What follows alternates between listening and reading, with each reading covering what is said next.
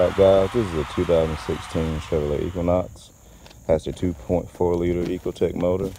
Where we're getting the P0011, P0010 fault codes. Got them on the scanner, and 9 times out of 10, the culprit is going to be these two actuators right here. We got brand new ones. We're getting ready to replace those.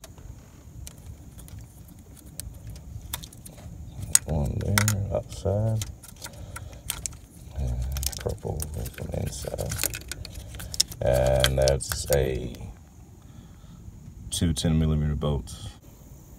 Okay, one more thing too. These are aftermarket.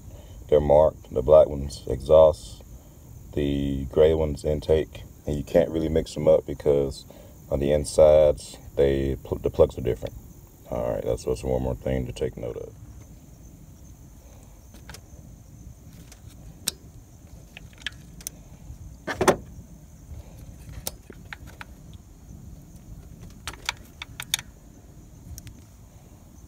Put some clean oil around that O-ring. Basically the same concept as if you're changing your motor oil and you're getting ready to put the filter back on. You want to put a little bit of oil on the seal on the oil filter. Same thing applies to this. You don't want to pinch that O-ring, then you're going to have leaks. All right, these new ones, when you get ready to put them back in, sometimes you go in, they're not just going to drop in place because that's a new O-ring. Like I said, you're going to put oil on it.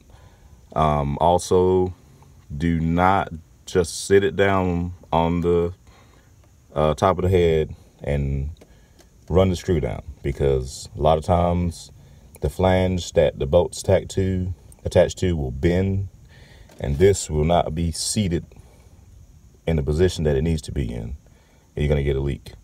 So get you some cardboard like this, put it on top of your connector, and lightly tap with a small hammer, just enough to make it go down and seat. That's it. I'm gonna say it again. Lightly tap. Don't bang on it. You're gonna break this. That's plastic. Why. Then you got to buy a new one. You're just wasting money. All right. Okay, they're back in. Rule of thumb: do an inspection of your engine. Look at your hoses, plastic pieces, hose connectors, O-rings, wiring harnesses if you can see them. Take a moment, clean that throttle body if you want to. Look at your wiring, just kind of once over your motor, see if anything's leaking. Look at the hoses in the rear. Make sure your master cylinder is not leaking. Just kind of check your stuff out.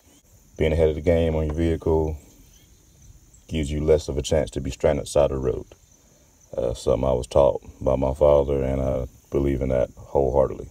All right, we're getting ready to use torque and OBD2 scanner, and we're gonna clear the codes. Connected to OBD.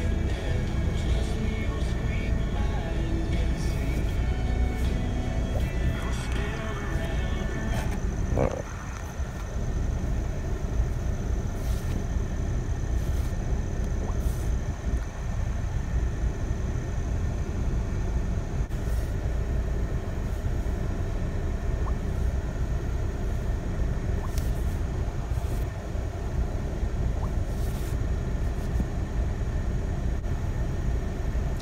All right, we got them cleared out.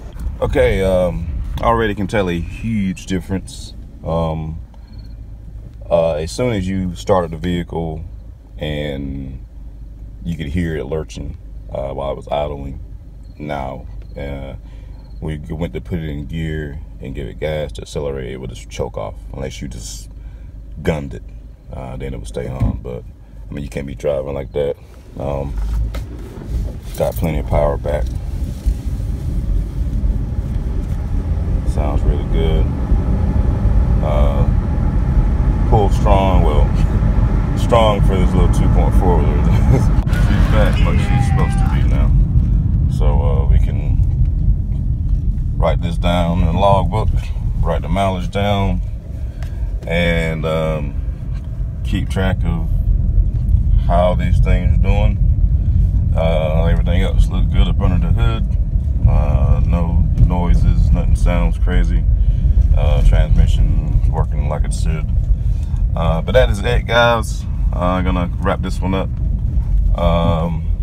Stay tuned to the channel. Like I said, still got a lot of stuff coming. Got a lot of projects in the works.